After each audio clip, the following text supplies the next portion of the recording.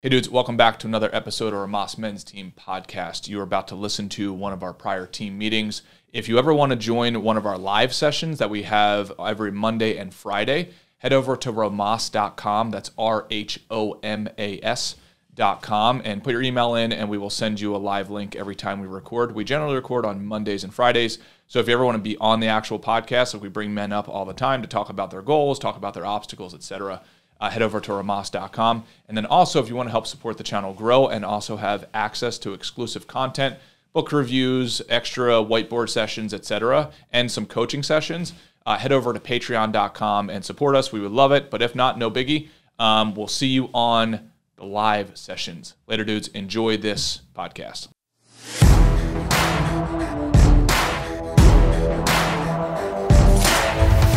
Oh my God, we're live, dude.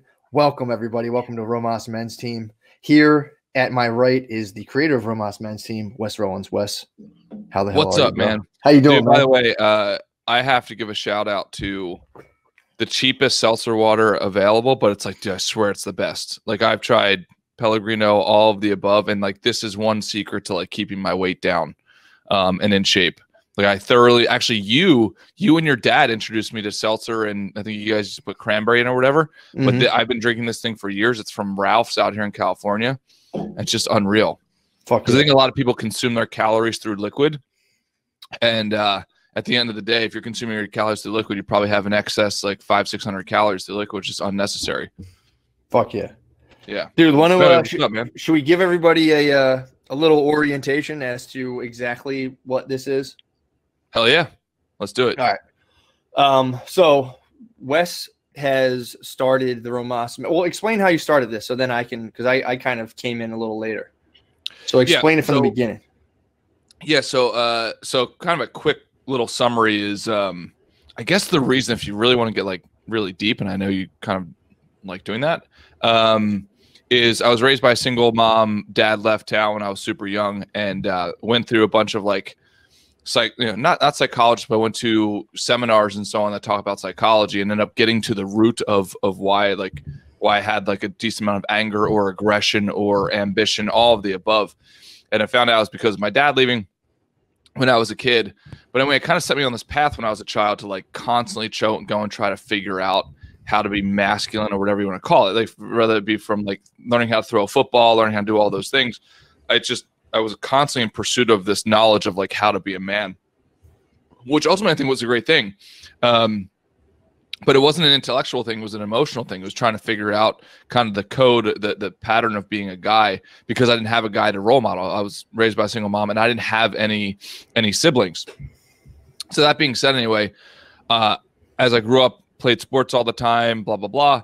And then fast forward, that pattern really helped me of like trying to study, okay, how do you be a big, strong guy? How do you be successful? All of those things. And I could go into a million stories about it. But then after college, I was kind of left with, I need to navigate this landscape myself. And it wasn't, I guess I missed the team aspect. So I went and I created a little team just of guys who would talk about their goals. As corny as that sounds, just like every week we'd meet and we called it, I forget what we called it, but it was like a value-based system. We'd have a value wheel. And it was like, okay, if we had to judge ourselves and give ourselves a scorecard of how the results that we're producing and the inputs we're putting in the world, where would we sit? And it was phenomenal. I did it for many, many, many years, different versions of it. And then eventually, and we got outstanding results. And it was the cool results from anywhere from, our buddy Kev lost 100 pounds. I got to Wall Street. Our buddy Kyle was in it. He'd like produced outstanding results, like all of these things. It just gave us a place to talk about in a non-corny and protected way of saying, what are you after? What are you trying to accomplish? And how can we help you? And then it gave us a meeting ground to say, okay, what were your wins? What did you try this week or this month? And what did you win at, and what did you fail at that you might want to recommit to? And it was just awesome. It was just awesome having a team. We were treating life like an athlete would treat his sport. And then eventually somebody said, well, why didn't you put it up online? And they told me that, I don't know, like must have been like 5 years ago. But just I was always kind of hesitant because I don't know, just I wasn't familiar with online, and I was growing the investment business and all of those things. And then eventually somebody said, well, don't you think it's your obligation? Like if you think this core group of guys that you're meeting with and now you're setting goals every week, every month, every year, shouldn't you share with as many people as possible? And that person convinced me, and that's where we are, man. Hell yeah, dude.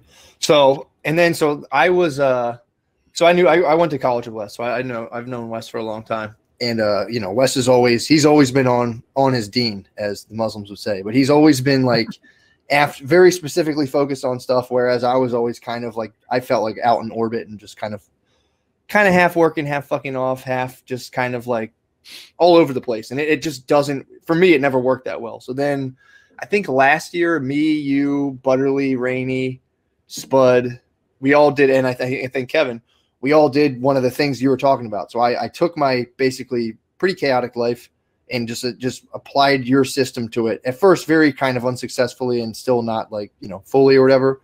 But I started kind of thinking and like actually mapping out my days rather than, you know, just kind of waking up and like being like, oh, I don't know, what am I going to do today? Blah, blah. And dude, it was like, not even from a perspective of like I definitely got stuff done, but I just felt better when I had like an actual thing of like, what am I doing today? Because then I have a thing to get done. And then this is my problem, I can never relax because I never knew when I was actually done or not. So I would like kind of do stuff like, I don't know if I did enough. And then there was never a time I could just turn off and relax. And I spent years like that. So. Oh, you can spend an entire lifetime like that. Oh, big time, man. So then like we started doing that. And I'm like, dude, this works. This is like awesome how well this works. And, you know, just in terms of feeling better and kind of getting the stuff done that you want to get done. And then, you know, that's just, there's that. And then there's just the human element of having people to talk to about this stuff. And dude, like we talked on episodes before, from doing like, I just like the Under Armour fitness things with my friends, having like a group of people to like banter back and forth with and check in with. Dude, I went from running like never really, like honestly, like 2 miles a year, literally about like 2 miles a year to about like 20 miles a month. I just did 5,000 push-ups this month, which I did 5,000 push-ups every 14 years before. So it's like, and the only thing, that's a crazy number. Dude, the only thing it is just having a little banter back and forth, like, oh, you're not going to do it. And like seeing like, oh shit, they just did it. All right. And it's just like, it's fucking awesome. But, so yeah, so then we started kind of, I think I did like an interview for the Rhomas men's team. We started messing around, and then, you know, it was just kind of like, why not just, you know, start ripping this thing weekly? And the idea is, sorry, this is a very long-winded introduction. No, please, man. The idea is you check in Monday, you call your shots. We'll call our shots. Anyone has any kind of issues or things they're kind of working on, feel free to throw something in the chat. And I think it's live on YouTube as well. Oh, awesome. So, and the idea is, you know, we're going to power through our weeks, call our shots, see what we did. And then on Friday, we check back in, you know, what do we get done? What do we do? Was there any huge wins for anyone? Let us know and, you know, shout you out. Cool thing about Crowdcast is I can pull you right up. Oh, dude, that would be pretty sick. I didn't know that. That'd be super cool. Yeah. If we can talk to somebody who's dealing with something or says, hey, I've got a goal and let's chat through it. Hell, I love that. That's exactly why I'm doing this. Yeah, it's the thing that it's such a non-zero sum thing, because it's like the more people on it and just kind of like, you know, structuring their day and kind of reporting back with people. It's not like you better do this or you not. It's like it just feels good and it's nice. So it's like, you know, I can say personally this has worked for me tremendously in terms of like just getting stuff done and, you know, squatting up and just having fun, man, rather than being kind of floating around like space junk and being like, oh, I don't know what I'm doing. Yeah, well, I think number one, there is for sure a formula for performance and results, as infomercially as that sounds, and I hate fucking sounding that way. But there just is, just like there's a formula for basketball. I grew up playing basketball my entire life. There are moves, there are patterns that you can learn, and then it's just about executing them. And you're not going to be perfect. Like when you learn how to do a jump shot the first time, you literally spend the next 10 years of your basketball career trying to learn how to perfect it. But along the way, you can produce outstanding results. That's the first thing. The second thing is, as men, we have not really, I would argue that not only have we not been really given a proper outlet to be aggressive, we are being told to be less aggressive. Because there's a confusion going on in society right now saying that, oh, aggressive men are bad. And that's not the truth. Yes, aggression placed in the wrong direction can be incredibly terrible for society, but aggression placed in the correct direction can be absolutely outstanding. I would argue if you look at Jeff Bezos, for instance, of Amazon.com, right? That is an example. He's the founder of Amazon. That is an example of a bright, hardworking male using his aggression in a positive way.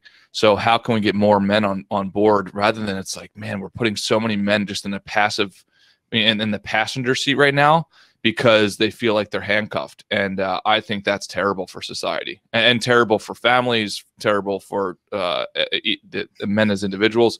So what can we do to give men a team? And dude, just to be honest, like I need the team.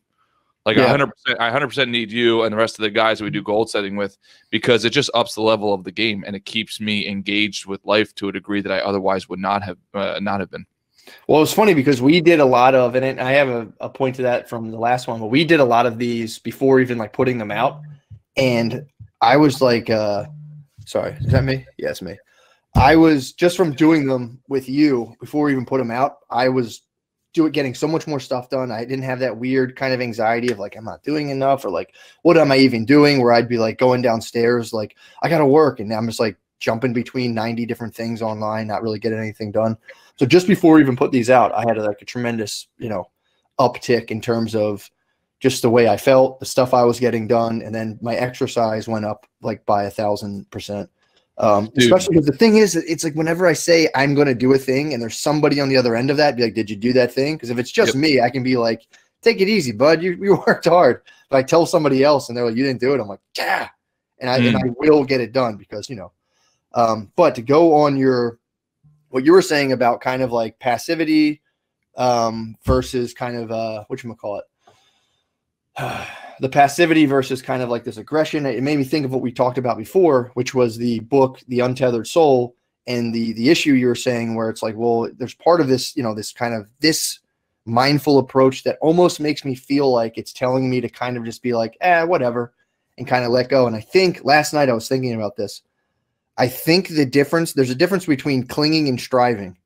And striving, if you're clinging, that's what I think it's geared more towards, where it's like you're trying to control external events from an almost kind of not passive, but you're trying to control them from a totally known, like a little safe nucleus and like your safe known territory. Whereas striving, you're out in the unknown doing stuff. And I don't think that kind of stuff tells you not to strive. It just tells people not to cling and control. Right.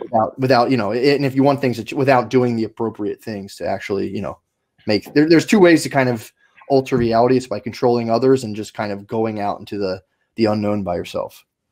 And dude, I completely agree. And this might be an example. And I'm blown away at this technology because I work strictly in finance. Like I strictly with finance software, et cetera. But I'm looking at some of the comments over here on the right. And how are we able to comment on their comments or talk about? Yeah. I'm seeing some really cool stuff, man. This is awesome. It's really, really cool. There's one guy, and I don't want to call, and I want to make sure everybody feels comfortable here. But there is a guy here, if you don't mind, you guys see the guy who said he had a heart attack recently? Yeah. I would love to chat about that. Or is there a way to pull him up if he wants to be, or we can just even have a conversation about it? Because that's a phenomenal topic. Yeah, I mean, David, you want to come up? I think you would. So what is his name? Dead-Eye. I know Dead-Eye Davey. Okay. If dude, Davey, if you're comfortable with it, we'd love to have you on and chat through it. If not, we'll give it 5 or 6 seconds. We can talk through some interesting topics within the realm of heart attacks and so on. Because he said I had a heart attack at 35 and do that. First of all, I'm very sorry to hear that. And then love to be able to support you in some way, just share our thoughts. And dude, this was the cool thing about the team is that like if you guys were here in person when we do our oh, he said give me a minute, my wife will be back in okay, cool. Yeah, so let us know, David, if you want to come on. So when we do our goal setting as a team when we're in person, the cool thing is like somebody will bring up an issue or they'll bring up a goal and we say, okay, do you want to chat through it? Like, what do you want everybody's opinion? And here's the cool thing. I think there needs to be a differentiation. There's a difference between opinion and advice. So one thing I try to always tell people is like, look, I'm not giving you advice. I'm giving you my opinion. And let's go around the table and everybody can bring their life experiences and putting your best interest in mind and saying, okay, well, if I were in your shoes, knowing what I know, and also knowing like the stuff that I've learned personally, here's what I would do if I were you. And then all of a sudden you've got 3 or 4 or 5 collective opinions, and you can pick out the best version of those or a collective cocktail of those and move on with it. So that's why I love it. I'm super, super pumped about this live thing, man. This is really cool to see. Yeah, it fucking rules. So thank man. you for everybody listening. It's a very surreal experience for me.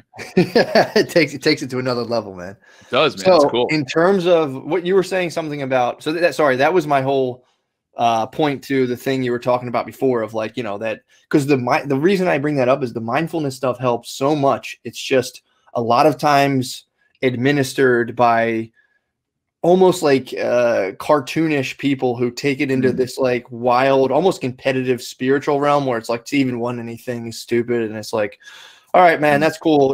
If I had all my bills paid for the rest of my life, I could sit there and like go to like 20-day silence retreats and be like, yeah, well, who cares? But it's like, I have to pay a mortgage. So, it's like, I want to use those skills so that I can kind of just, function better rather than trying to like completely isolate myself and, be like, I'm going on a spiritual quest. But, oh yeah. Well, I was looking into recently sort of hormonal play in performance and what hormones are released when you perform and what is more sustainable. And I'm still in the process of gathering that. When I have more, I'll tell you guys about it. But basically, from my understanding, is something like mindfulness or meditation.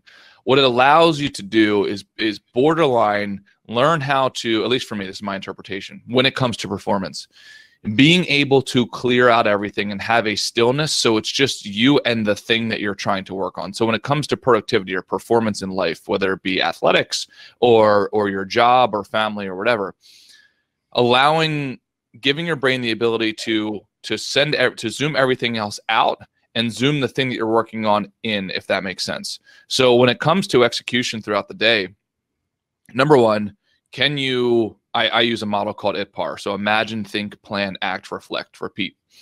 So are you able to, number one, identify what exactly you want? And that is an incredibly difficult thing to do. It sounds so simple, but it's incredibly difficult. So that's the prerequisite. Like imagine and think about what you want. And then that's the IT. And then how are you going to plan it? So then plan it on paper, or I recommend either on paper or like a calendar, like Google Calendar. I do like Google Calendar. And I need to have a digital calendar because you can move the time blocks around. So setting those time blocks in a space where it says, okay, I want to work on my physical body. I am going to dedicate an hour a day. So block out that for the entire week, each day for the entire week. Okay, great. Well, then eventually you find, oh shit, now you have to do the thing. Right, so now you've got your time blocks. I'm going to work for an hour today on my body. I'm going to work for an hour today on emails. I'm going to work for an hour today, whatever it is. I tend to do 2-hour time blocks, and I think, Matt, you do the same. So whatever those are. Okay, fine. Now, that's kind of the easy part. Not the easy part, but that's like you can kind of get a quick momentum. The difficult part comes in. It's like, okay, now that time block is starting. So what do I do? Oh, now I've got to go through the emails, or now I've got to do the push-ups, whatever that is. That's where, in my opinion, the mindfulness or the meditative muscle comes in. It's like, in my opinion, number one, action first and foremost is about not doing the 99% of other things that you could be doing at the time. And that is very difficult because there's opportunity cost to all of our actions.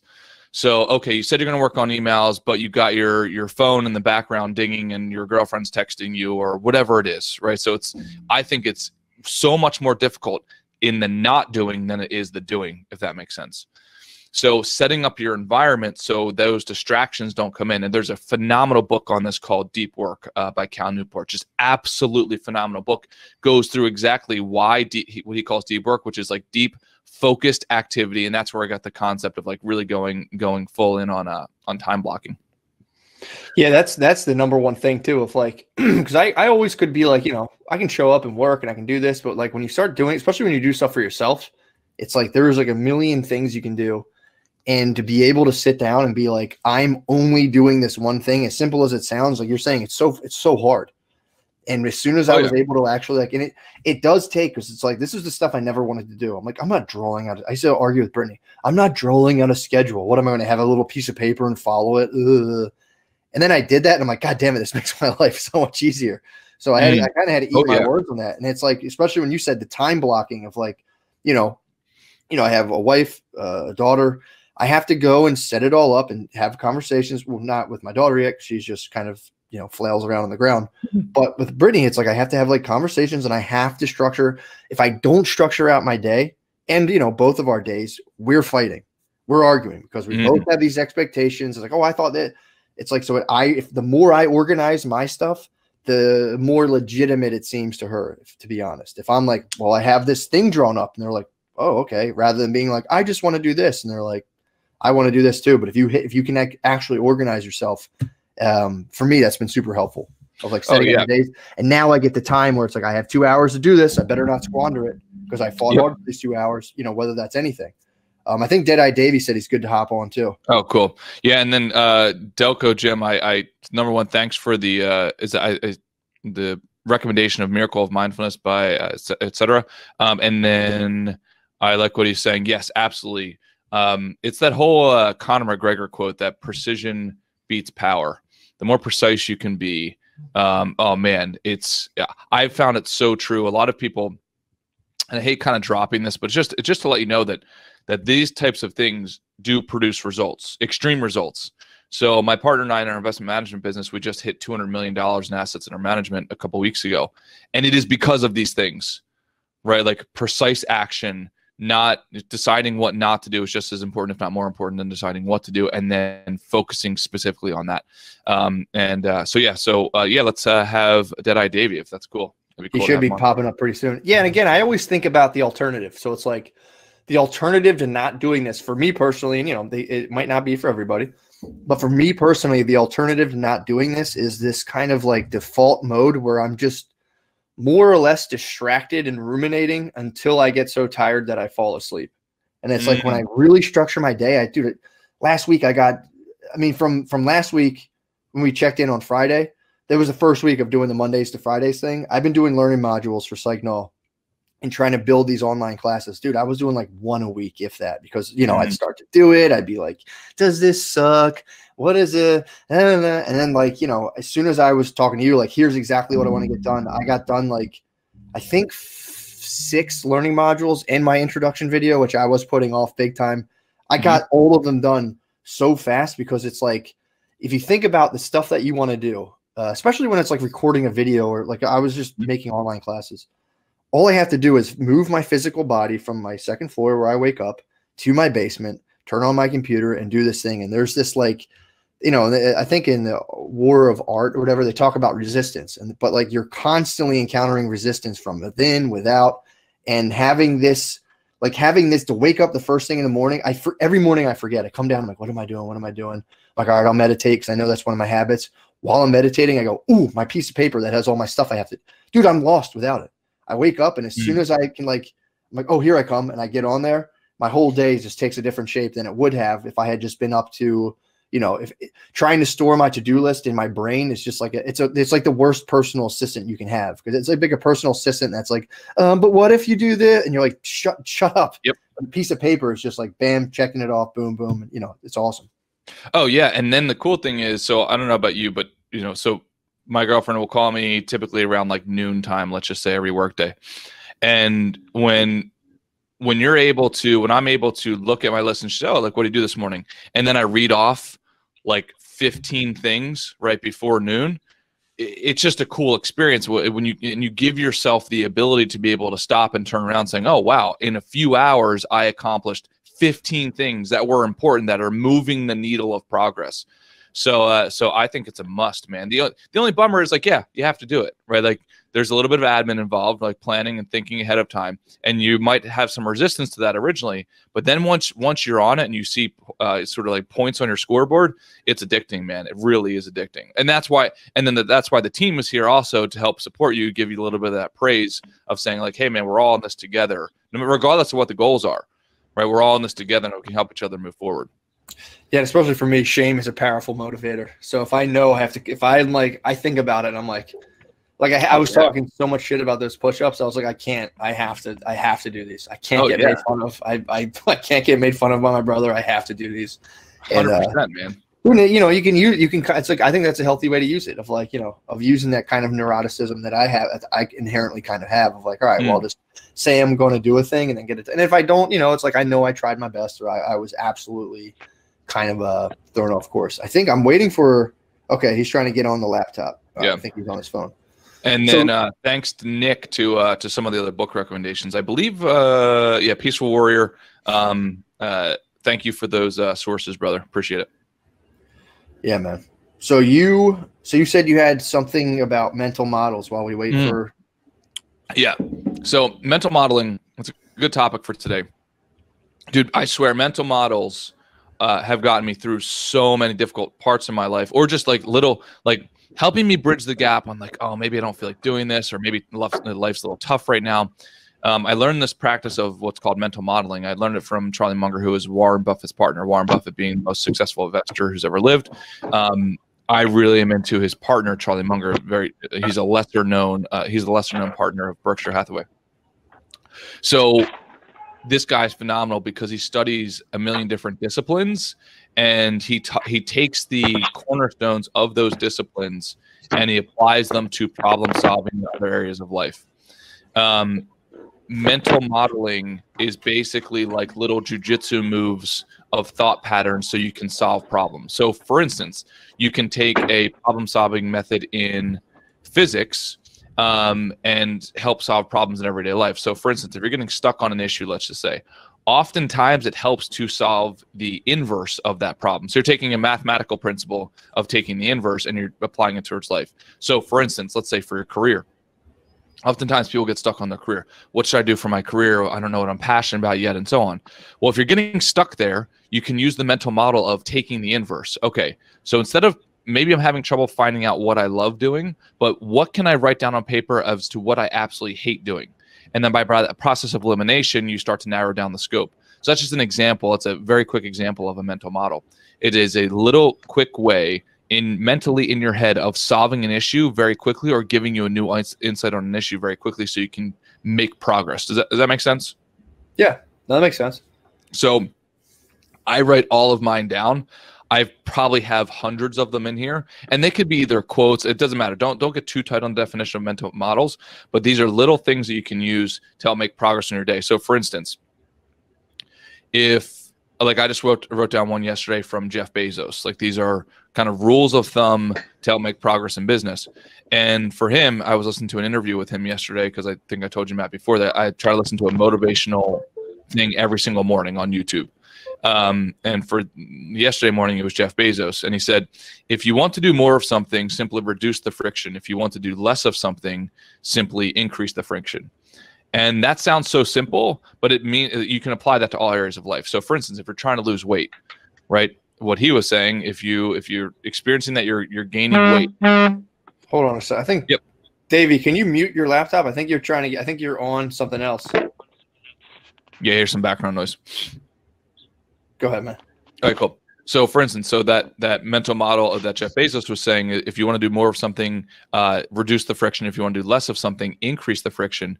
The way you would do that in weight loss is saying, okay, well, if you have snacks in your house, put them on the top shelf rather than the bottom shelf, or just remove them completely, right? Because that is friction towards your goal, or you want to put friction in between you and the chips, if that makes sense. So just little things like that oftentimes. And it's not that we don't already know that stuff, but it's do we use that stuff? So I keep a running list of mental models in my phone at all times, and then I review them probably on a weekly basis. And every single time, I don't review all of them, but I read a list of 10 of them. And I say, oh, that is applicable to the problem that I'm using now. And I'm telling you guys, if you use some of these things and jot them down, keep them in a list that you can review every day or every week, it'll help you on all these little obstacles of life for sure. Yeah, it kind of helps having just little axioms to kind of filter things through. The one I use, I like the towards and away moves a lot. When I was doing all the act stuff, there's is it a toward move or an away move? And, you only know that by well, what are you after? That's like step one. Like it could be anything. It can be like better relationships with your friends and family, better health and wellness, money, whatever motivates you. It doesn't matter. But then it's this thing so when you're, just trying to be mindful, like when you're doing you're doing anything, you can go, is this a towards or away move? And right now you and I are doing the kind of like weight loss challenge thing. Yep.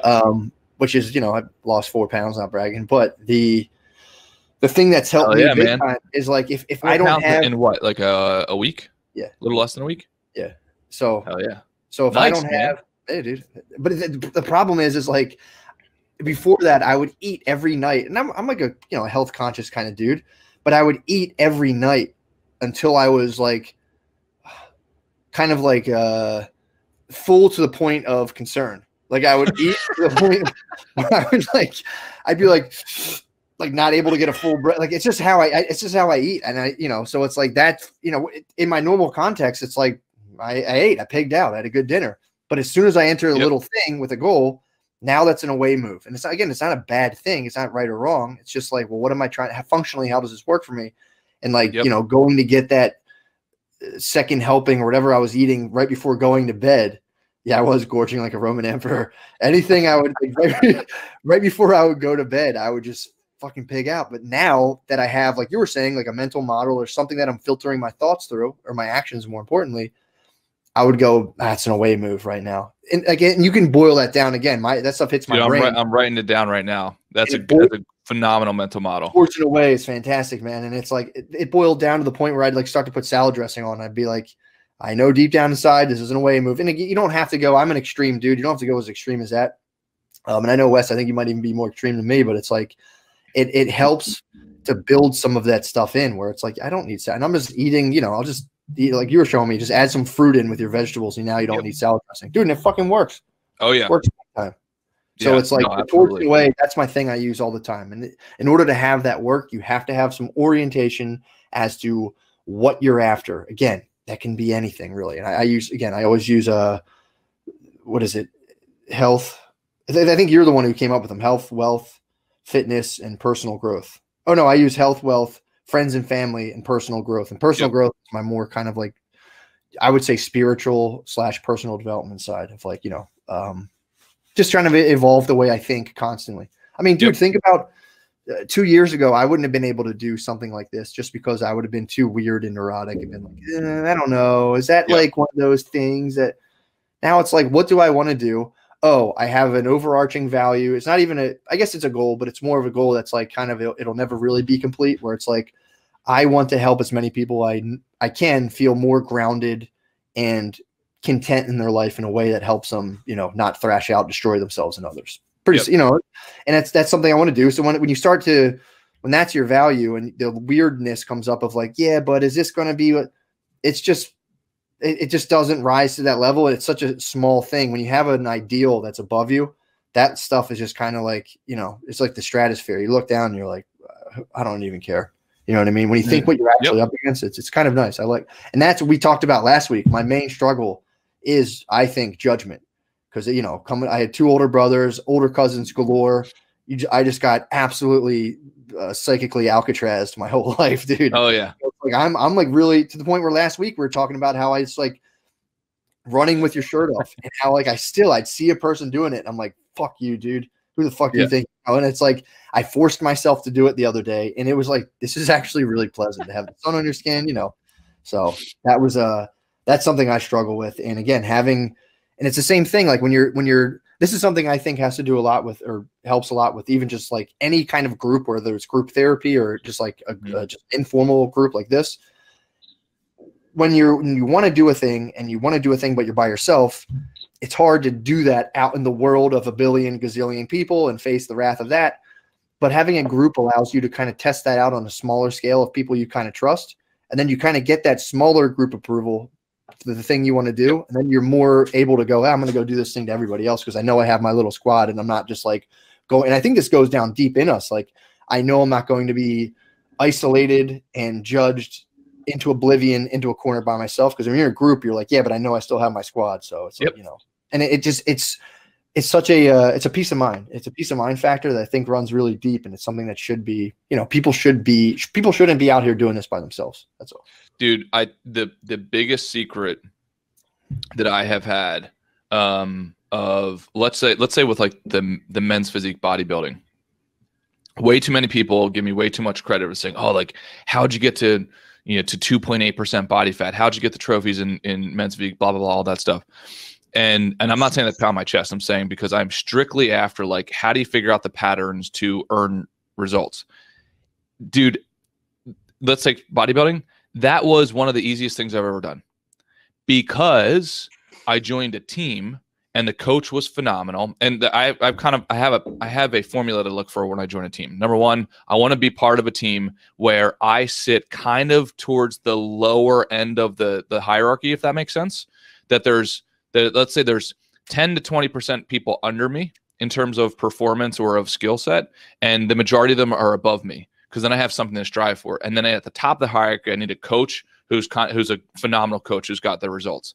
If I join a team like that, super easy. Unbelievably easy. Dude, honestly, doing the diet for the bodybuilding competitions, at this point, I think I've done like 4 or 5, somewhere in that category, if not 6. Playing that game was so much easier, even though it seemed so much more extreme. The reason was because when you join a team, like when I join a team, you operate off of a motivation level that's subconscious. It's not synthetically manufactured. It's not like, oh, I'm gonna lose some weight because I'm telling myself that I'm going to. I wrote it down today. It's like, but then there's no accountability. There's none of the like when you're on a team, there's 1,000 different influences that are playing at any given time. Right, like even when it comes to just showing up to practice, right? Like you're not synthetically manufacturing that. Like practice is at this time, and everybody else is expecting you to be at practice. Like there's so many little nuances to that motivation level as to why you show up and why you execute, even when you're running as hard. Like, if you go and play basketball on a basketball team, for sure you are doing way more cardio than you ever would on a treadmill by yourself. Oh my God! Right, it's not even close. It's not even close. Yeah, so teams are where it's at, man, with performance and getting results. Yeah, they are, dude. I mean, it really, and again, there's that for sure, and that's like a byproduct too. It's like for me, I love the peace of mind, and then like all of a sudden, it helps you once you kind of implement your like systems and put in, to me, I get frustrated because it's like I want to like write every day. I have all these things I want to do every day. I don't get to do them every day, but when I'm in this kind of group team context, my not getting to do it every day is like I'm at like a 40% failure rate rather than like 100% failure. Yep. So it's just like, when you think you're kind of slacking or not doing it, when you're nestled in this context, it's like, it's funny what you get annoyed with when you're like, that was your best before. And now your best before is your absolute worst. And you're like, dude. Oh yeah. 100%.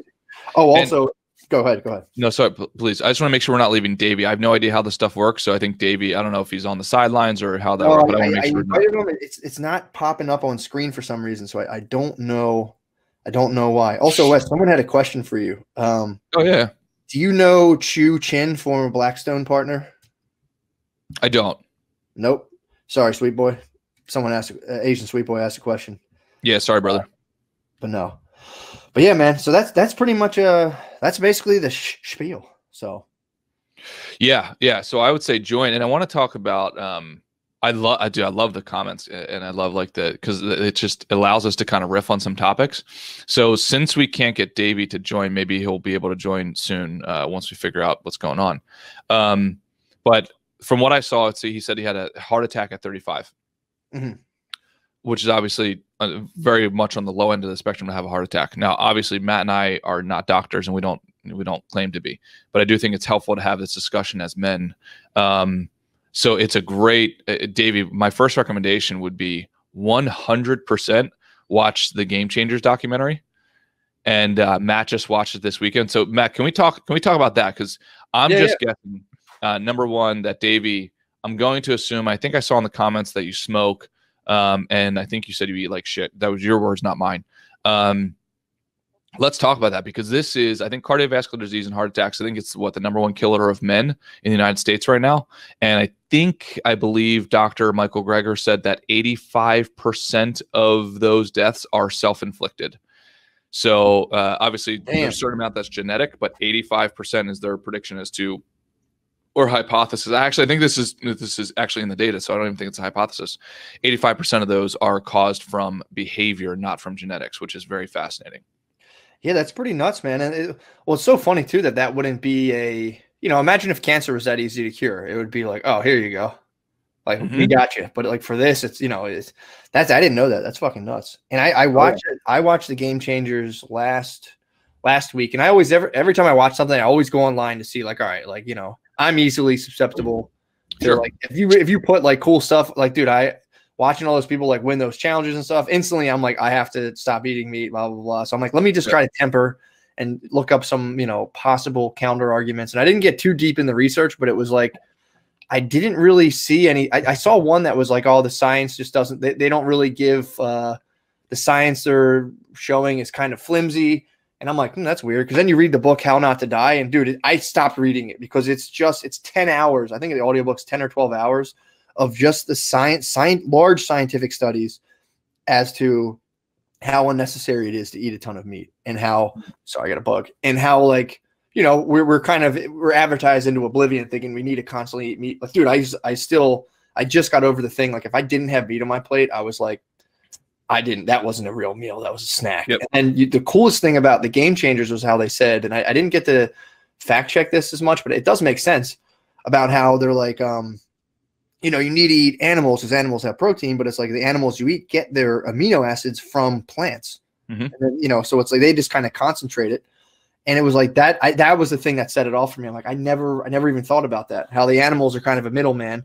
And, you know, and it's not like, you know, and I like how they presented it too. They're not like, oh, you better be vegan. It's like, no, it's just if you do that, there's a gazillion studies for if you just at least cut down your meat, your chances of having a heart attack, just not even reduce the plaque in your arteries will actually kind of start to lessen up and go away.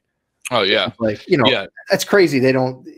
How does that not penetrate kind of more and more, you know, to be like, oh, you can cure, sorry, I shouldn't use it. Well, I can because I'm not a doctor, but you can like reverse atherosclerosis, whatever it is, the plaque in your arteries by just not eating meat. And it's like, yeah, it's pretty wild. Come on, man. That's fucking nuts. If that was a pill, dude, $1 billion industry. Oh, well, and that's kind of the argument. And where, I'm sorry, Matt, where do we land with Davey? I want to make sure we don't leave him hanging. Is there a way to bring him on or is there not? I just want to make sure. Let me see. I'll try him one more time because it was, I don't know why it wasn't a Davey. Yeah, Davey, we're trying for you, bud. And if not, Delco Jim, I might do Delco Jim too as a test because if Delco Jim comes on, I'll know it's tech on Davies. Let me see. So I got two boys possibly coming up. Oh, dude, this is my bad. That was my bad, boys. There he is. Is this Davey? No, this is Delco Jim. Deadeye Davey. Delco Jim, what's up, brother? How's it going, guys?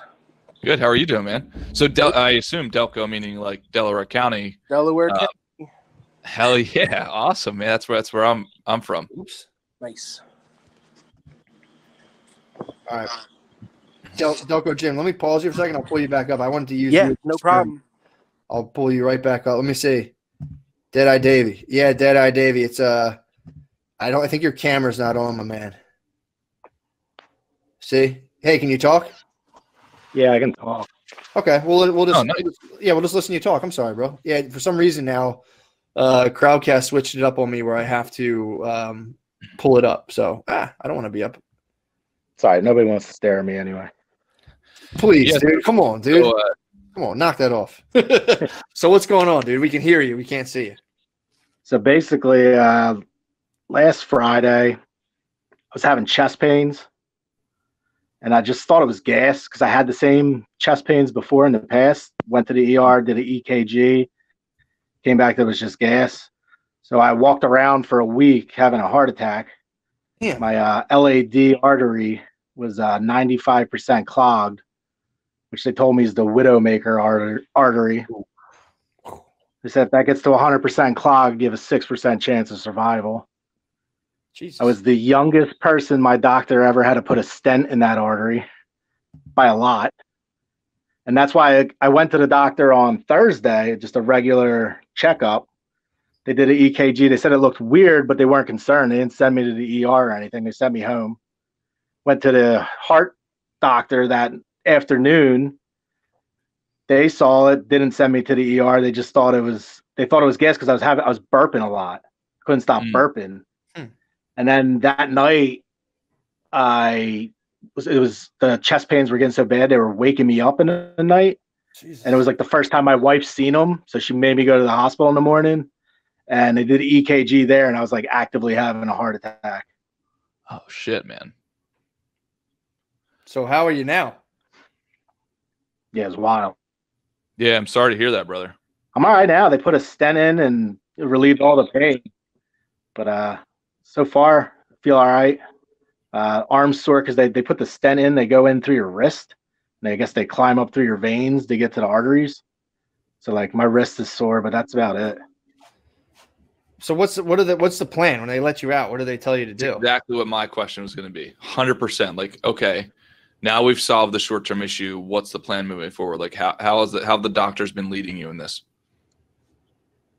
So far, I don't have my follow-up until Friday, but with my discharge paperwork, I'm on medicine probably for the rest of my life. It's like a blood thinner and a cholesterol medicine. But they did my cholesterol tests all came back pretty normal. It wasn't like I had high cholesterol. I'm not a giant fat dude. I'm like I was 209 when it happened. Okay. I'm 5'9", and I'm not skinny, but I'm not, obese. No, I can verify you're not a giant fat dude. I saw you a couple weeks ago. It was probably I started smoking at 13. I quit cigarettes 2 years ago, but I was still vape. So that was probably a huge factor. But still at 35, that wouldn't be the only reason why my artery went 95%, blockage. It says most likely just genetics and, heart disease within my family, even though like no one really has it that I know of. I just might be the first one. What are you eating like? Not a lot. So not great. I mean, I got 2 young kids, so I usually just pick off whatever they're eating during the day. And then, the biggest problem is I was like hardcore on Mountain Dew. Oh, yeah. Okay. Drink like at least 20 ounces a day because I don't like coffee and I work grave shift. So it was like my coffee replacement was to slam a couple dews in the morning to keep me energized. Yeah. So there's no more of that. So basically I got to change my entire diet, which is for the better, Yeah. Yeah, man. Yeah, I mean, dude, go ahead, Wes. Sorry, go ahead, Matt. No, please. I mean, there's as strong as motivator as any, kind of life and death. I know a guy right now who he's old. He's a bit older. He's about 60. He has like really gnarly diabetes, and dude, just won't stop with the food, won't stop with the mixed drinks and stuff. And it's just, he's a little older, but it's still like, dude, what are you doing, bro? It kills me. But it's like, you'd be surprised how much you'd be able to, and again, I'm not a doctor, obviously, but it's like, I'd be curious to see how, what kind of changes you do. And obviously, like I said, if you need any help, dude, we can definitely help you kind of structure just a better diet, which will definitely not hurt you. So I feel comfortable. Yeah. I'm already went food shopping. My whole fridge is full of, grilled chickens and stuff I can have, which is fine. Like, it's not like I don't like that stuff. It's easier when you have 3 kids and newborn to just order out than to make dinner. Me and my wife have separate schedules, so it's not like we can even, make a family dinner every night. So it's just easier to order out, but I'm just going to have to change it up. Well, and dude, David, I know this is going to sound weird, but it's actually super comforting for me to hear your accent because I moved out to California probably about 9 years ago, and I hear, do you live around Delco? No, I live in Ben Salem, right outside of Okay, yes. Yeah. So I can hear the accent, so it's cool to hear. Do you mind if I throw some things out to you, bud? And it's just me saying, okay, if I were in your shoes or if you were my brother, here's some things I would consider. Are you cool with me going down that road? Absolutely. All right, cool. The first thing is 100% I would recommend watching the movie The Game Changers. Have you ever heard of it? No, I never heard of it. I'll definitely check it out. Yeah. Do you have Netflix, bud? Yeah. Okay. Definitely check it out on Netflix. It's unbelievable. Now, just as a heads up, it's the whole documentary is about plant-based dieting, but it's before you get turned off by that, it's not even telling you to go vegan. It's just saying plant-based. And I really like that. I really like that terminology because it's saying, look, if you can't cut all the meat, that's fine, but just make sure the bulk of your diet is coming from vegetables. And I really mean that. Like think of what you're thinking of now, especially with people back in Philadelphia, Ben Salem, Springfield, Ridley. It doesn't matter where back east, but there is a tendency, and my whole family's from back there, and this is what I used to think. It's like pizza on Fridays, if not, Wednesdays, Thursdays, and Fridays sort of thing, and cheesesteaks, etc. Imagine the most amount of vegetables that you've ever seen anybody eat on a plate in Philadelphia or around there, and double that. Like that's what you should be eating every single meal. But the cool thing about Game Changers is it's not attacking you from a standpoint of like, oh, go and eat vegetables because your mom said so or because the environment's calling you to do it. It's like, no. You go and eat vegetables because you can look at these top performers in sports, whether it be anywhere from like the UFC to Olympic weightlifting to boxing, etc., and showing some data, some really compelling data for you to say, okay, maybe I should be considering this. And then in particular, when you watch it, my vote would be that you pay attention to the scenes where they work with, I think it's like a fire department in New York City. Matt, do you remember that part? Yeah. And they literally show...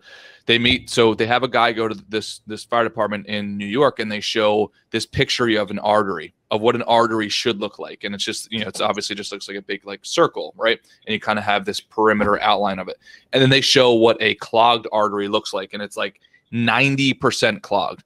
And honestly, it just reminded me of the story that you told us in the beginning, right? That you had an artery, right? Correct me if I'm wrong, but you had an artery that was, I think you said 95% clogged or something, correct? Yep, 95%. Yeah, man. So it's like, dude, that's fucking scary, especially because you've got kids and so on. It's the main artery, so it's like that's the one they call the widowmaker. Like, I have a friend's mother just passed away 2 weeks ago. Just went to sleep, never woke up at night from that artery getting clogged. Yeah. So a couple low hanging fruit. So number one, watch that movie today if you have a chance. Number two, I'm gonna put in the comments right now. I just looked up a link for you. So the book that Matt was mentioning is from an author named Dr. Michael Greger. He's phenomenal. He wrote, if you go on Amazon, look up the book, How Not to Die. I 1000% would recommend you go and purchase that book like immediately. But if you want a quick shortcut to start to get some information on your belt, he's got a website where he releases videos basically every day. And you can look up certain topics. So, for instance, I just looked up for you on his website. It's called nutritionfacts.org. I put in heart attack, and he's got an article in there that says how to prevent a heart attack, and then he'll have a list of videos. Dude, it's unbelievable. Like, for instance, one thing, if I remember correctly, because I read his book and I've watched borderline all of his videos. I believe, and don't quote me on this, so check it out on his website, 2 ground tablespoons of flaxseed a day. 2 ground tablespoons of flaxseed a day apparently have just as many results, if not more results, than blood pressure medication. So like things like that, again, don't quote me on that. Go and watch it from the source. But it's those little things that what Matt was saying earlier never really hit our ears because they get blocked by other marketing messages, right? Mm-hmm. So the data is already out there. And that's one thing this guy, Dr. Michael Greger, talks about all the time. He says the data is already out there, just like the data was out there for smoking long before it hit mainstream knowledge that smoking caused cancer. It was already out there. The studies were done. I think it took 17 years for the data to really hit mainstream levels, just because the smoking industry did such a great job of clouding your brain with all this marketing. Like literally they used to have doctors on advertisements saying doctors recommend Marlboro or something like that. Something like crazy stuff. Yeah. That's how much marketing can get in the way. And if you kind of follow the money, and I work in the investment industry, so like I can tell you all day long how to do this research. You just follow the money, right? At the end of the day, no broccoli company will be able to outperform in terms of revenue. There's not a lot of financial incentive relative to pharmaceuticals. Right, so broccoli will never be able to outperform from a revenue standpoint high-grade pharmaceuticals, and that's why you are recommended these things, in my opinion, or often hear about them. Man, I'm telling you, like if we can get you as a team, like we'll help support you, get you on the natural path, and it's like maybe you can't go full vegan, and I'm not necessarily recommending full vegan, but like, hey man, if you can try just literally pounding yourself with vegetables every single meal, and especially cruciferous vegetables, broccoli, cauliflower, Brussels sprouts, and so on, and then adding the dark leafy greens, spinach, kale, etc., and look up some really tasty recipes for yourself, because you want to make the game easier for you. But dude, it'd be really cool to see what would happen if you did that for like a week or two and then report it back to us about how you're feeling. And then another question is, how's your exercise right now, brother, or how was it prior to the heart attack? Like my job is pretty. I would walk like 14 miles a day just at work. Oh, shit. Nice. So What do you do? Just out of curiosity. That's nice. Work at, Okay. Awesome. Cool. Yeah, so you're walking. Yeah, we would track ourselves every once in a while, and it was always like 13, 14 miles a night. Because grave shift, we cover, there's less people, so we're covering the whole floor. So you're walking from the back to the front, from the back to the front, which is right. A work. Moving boxes, they're like 50-pound boxes a lot. Like, so I get exercise without actually going to the gym. But I used to run, and then once I had the kids, I didn't have time because I would wake up and then I got to take care of them, and then my wife gets home from work and I go right to work. Yeah. So right now I'm just gonna have to make time to get back into running. Dude, honestly though, just as a guy to a guy, I think you're checking off the exercise box pretty well. Like, I wouldn't put so much pressure on you to go out and do exercise, because if you're doing what you say you are, which I believe you are, right, you're moving 50-pound boxes and you're walking an average of 14 miles a day, right? I mean, Matt, I don't know what you think about that, but that's an extreme amount of exercise every day. Yeah, I used to do that when I was dog walking. I was like, I'd be dead. I would do like about like 10, 11 miles a day, and it crushes you. Yeah, I mean, quarantine, I was up to like 221. Within a week back at work, I was down to 209 without changing anything, but just walking at work. Yeah, dude, I think you're doing a great job with the exercise because it's baked in. If you think about it, all of us, like the people who are just like sit down for a living, right? Like, we're trying to replicate what you do just by going to the gym. So we have to carve out this little piece of time where we try to go and try to manufacture what it's like to be a moving human. You're doing that all day long, which is what we're supposed to be doing anyway. So I kind of think you're checking that box. Of course, I mean, if you added in some running or whatever, it's not going to hurt you, right? It'll make your body a more efficient machine. But I think you're already checked the box there, man. I honestly, well, and one last thing, how is your water intake and how is your sleep? When I work, my water intake is great. I drank at least 50 ounces at work because you got little 10-ounce bottles, and I'm crushing one an hour. And I work 10-hour shifts, so I'm doing at least 50. When I'm not at work, I don't drink like any water. That's the problem. Okay. So when you are at work, because your activity level is increased, when you're at work, are you peeing clear? Yes, and I'm peeing. Okay. Like, as soon as I drink, I got to pee like within an hour. Oh yeah, dude. I don't know if you ever saw this on our show before, but I carry this with me. I love that thing. Oh, dude, full gallon, and I try to get it done by the end of the day. And I assume when you're at home, you're saying you're not really drinking at all, so you're probably not peeing clear. My goal always, 100% of the time, is to pee clear at all times. That just kind of is a quick, easy litmus test for me. And then, how's your sleep, dude? Like, if I were to sit behind you, if Matt and I were to sit behind you and calculate how much you're sleeping for the last week, what would we see? My sleep is garbage. It's terrible. Mm-hmm. I most likely have sleep apnea. I have an appointment in 2 weeks with the pulmonologist, but I work grave shift. So I get, before, quarantine and everything, I would work till 6 a.m. and I'd have to get up by like noon, take care of the kids. So I'm getting home at like 6:30, making myself fall asleep as soon as possible, and then getting up by noon for the day and taking care of my kids. Yeah. Matt, what do you think about that before I comment? Yeah, I mean, there's a source of potential kind of, once you get all the kind of like the eating and the health stuff obviously taken care of first, but I think that's a source of questing. And obviously this is like Wes was saying, like what I would think. It's not necessarily like do this, but it's like, and it seems convenient to be on 2 different shifts for the kids because, like, your wife has them in the morning, you working out, it is convenient, but like, would it ever be possible long term to get off the night shift? Because that will screw up your sleep, and again, it's not like you have to do this or this and that, but that might be a thing to start kicking around, like, what moves could I bust? And again, feel free to be like, no, I don't mind it, but what do you think about that? It's probably never going to happen because night shift makes maybe triple the money as day shift. Gotcha. No, and that's totally fine too. So it's like, how could you? Like, it was almost going to be a lot better once the kids were going to go back to school full time. Then I had that surprise baby 4 months ago. So now I got to start all over for another 5 years. Gotcha. Well, congrats. So here's what I'm thinking too. How can you optimize your sleep then? If you do have a little bit of time, how could you optimize the time you do sleep?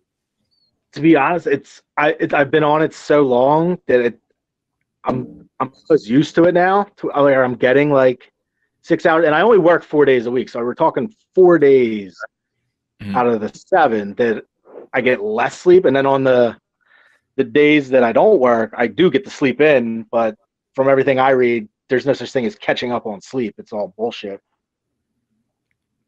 Yeah. Yeah.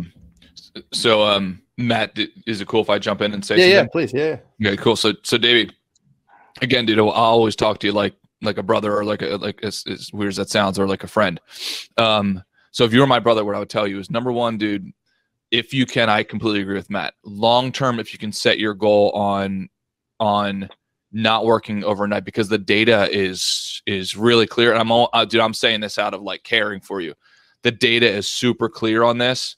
I actually think they just listed night work, I believe, as like some sort of like, was it like, I forget how they categorize carcinogens, but it was like a category 1 or category 2 carcinogen. They ranked it just up there with smoking. It was like very close to it. And the reason is because it throws off sleep balance so much.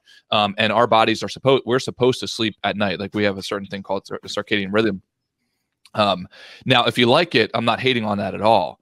But I would say, hey, man, like, number one, if you would consider it long-term for you and for your family, can we get you off of night work? Like, can we as a team kind of nudge you, say, hey, man, like, and I totally get it. You're saying that it pays multiples more.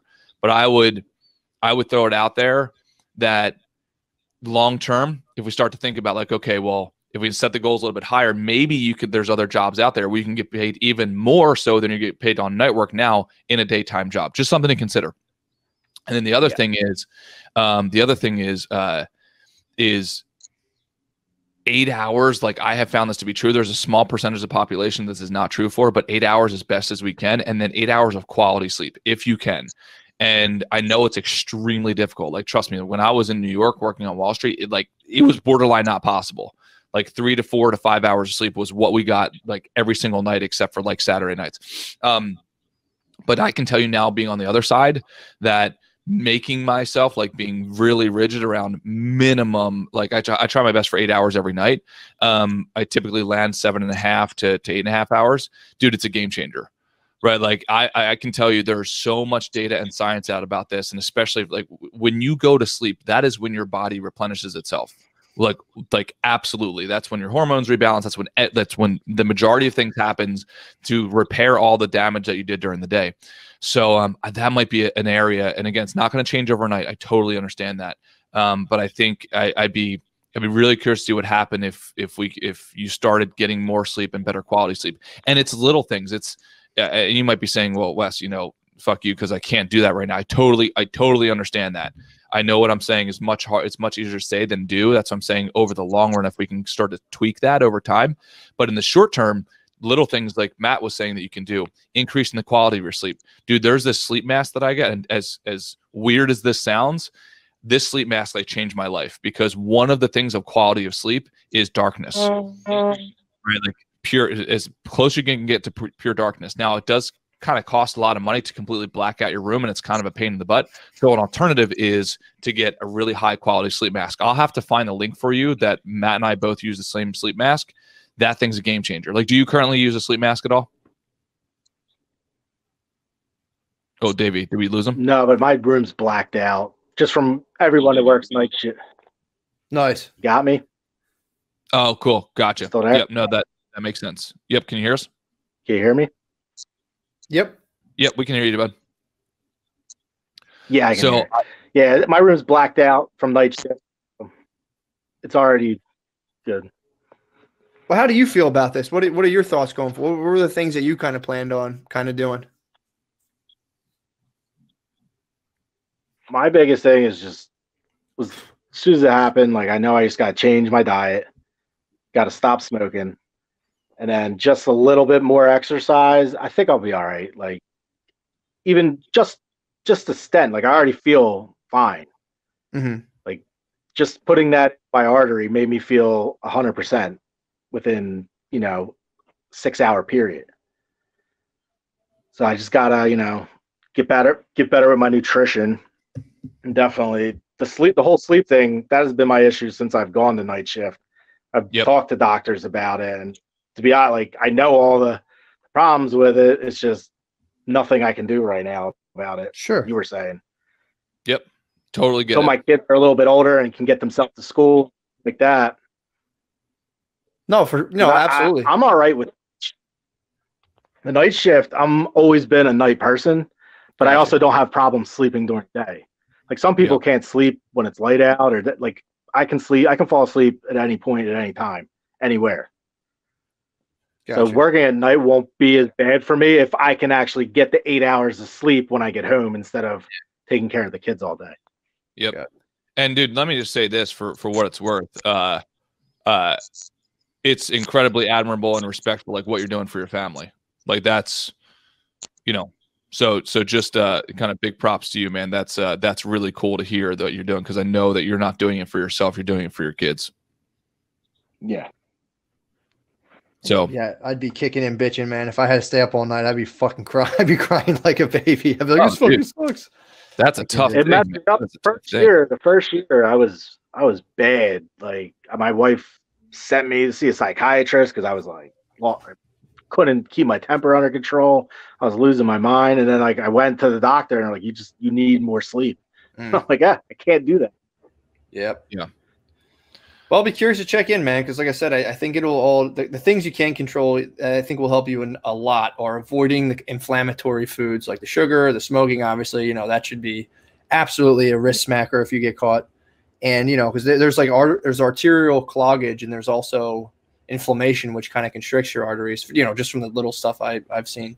So it's like, if you're able to kind of, depending on what your definition of healthy is, if you're able to like go ham on that, since the sleep's not so much of an option, that'll be a thing you can really do. That'll probably help. And Davey, I am sending also, so 2 action items immediately, if you don't mind if we give them to you. Number 1, watch that movie, The Game Changers. Number 2, I just put in the comments, again, another link. I think you guys can see it. Phenomenal speech by Dr. Michael Greger. Kind of goes through some really fundamental information and diet recommendations. And dude, like, I'm sharing this with everybody. So it'd be really awesome if you took some time. I think it's like an hour-long speech. You can just play it in your ear while you're driving or something. I'd highly, highly, highly recommend it. And then dude, would love to hear back from you if you made some of these changes, or even if you haven't, even if you come back to us, whatever, next week or the weekend, whatever it is, or I don't care, at the end of this week, and say, hey, like I'm struggling of actually implementing this stuff, because we can talk about all of that. Like we're here as a team to support you guys in doing this kind of stuff. Yeah, that is the important thing. All of this stuff, I don't ever want to seem like it's like I'm moralizing or being like, do this, do that. This is all whatever works for you. This is the stuff. If I don't get sleep, I'm a crab. If I don't eat well, I feel like shit. Like these are the things that I've experimented with, and they're like, okay, these actually really do work for me. But everyone is different, and everyone has different things they're after.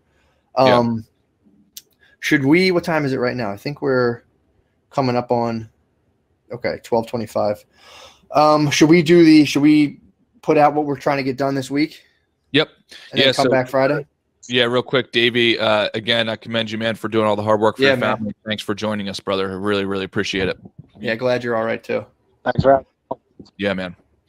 All right, cool. Yeah, let's hop into it. So this part of the segment, what Matt and I are going to do, kind of call your shots like Matt calls it. Matt says in the beginning of the week, which today is obviously Monday, saying, okay, what are we out to accomplish this week? And then we circle back on Friday and say, okay, what were our wins? So yeah, Matt, if you're game, let's do it, brother. And guys, follow along. So when you're listening to this, do it yourselves as well. It's like, just name a few. And if you can't name 5 different goals, then name one. Like, what's the one goal you're trying to accomplish this week? What's one thing? And if you have 2 or 3, then even better. But then the next thing is time block it in your schedule so that you can work on it throughout the week. Hell yeah. All right. So here is and we'll eventually have, I think, some sort of little thing that might make it easier, like a little template. Yep. So the things that this is what I have to get done. My learning modules for PsychNol, and I'm going to specifically say I want to get done the next, let's say that I have them in like little chapters. So there's like the 1.0 to 1.4, 2.0 to 2.5. I'm going to do all my 3.0s. That includes like figuring out exactly the subject material, and then recording the videos and making the little slides. So I'm going to try to do a whole host of learning modules. I got to start working on my personal website. Nice. Yeah, I got to start working on it. Back out, oblique show. Shirt off. Yeah. Just a picture of my ass. The big news is I thought I lost my manuscript. I was writing a second book, and I sent my hard drive to this guy, Daniel. Dude, shout out Daniel, big time. Some other guy tried it. They were like, oh, we can't do it. And then my Butterly sent it, or was like telling someone else like to do this. And the other person's like, it's impossible. Sent it to my boy Daniel, and dude, he somehow took a hard drive that completely crapped out and got me my manuscript that I had like 85 pages written on it that I've, drafted and redrafted like 10 times already. So he found that and got that back to me, which I told him I am in your service. So I'm able to, I'm going to start writing too. So I'm going to try to get like 4 chapters done. That'll be a good one to check in with me, and 4 workouts. And I got to complete my last 2 miles so that I do 20 miles this month. Awesome. Hell yeah, man. Cool. All right. So for me, Matt, I am committing to get the scorecard done now for everybody. Dude, I'm so pumped you set this up. And Davey, I'm super, super pumped you hopped on, bro. Like that was worth all of like the freaking headache of setting this thing up and the down. Just super cool to connect with guys and be there for each other. So Davey, I'm super thankful for you, buddy. And then Matt, thank you for setting this all. This is awesome. This is really cool. I'm so pumped about this. And then who was the other guy? The guy that came on for a minute? Oh shit. Delco, where'd he go? Delco Jim. Yeah, because I'm wondering, maybe because I know we don't have time today, but I wonder if he can hop on Friday. It'd be cool to have him on if he's game for it. So Delco Jim, if you're still listening, brother, would love to have you on Friday if we can figure that out. So, and if we don't figure it out, just slap us, because it's not us being rude. It's just, I think, especially for me, I'm very new at this. Yeah. Okay, cool. So, I'm going to commit to you guys to getting the scorecard done, and that is to have everybody on a uniform scorecard so we can all see our progress. So are you getting the proper sleep? Are you taking the proper water intake? Are you eating the proper nutrition? All of those things. And that is it'd be cool to come up with a point system for everybody and say, okay, how many points did you score this week on your scorecard? That'd be pretty cool. So we're going to try that. And then I personally, Matt and I are doing this weight loss competition right now. So I'm trying to kick butt in that and hit all of my workouts for the week and all of my nutrition for the week. And then for our investment company, we're currently creating a new website, and we're doing what's called a spotlight video.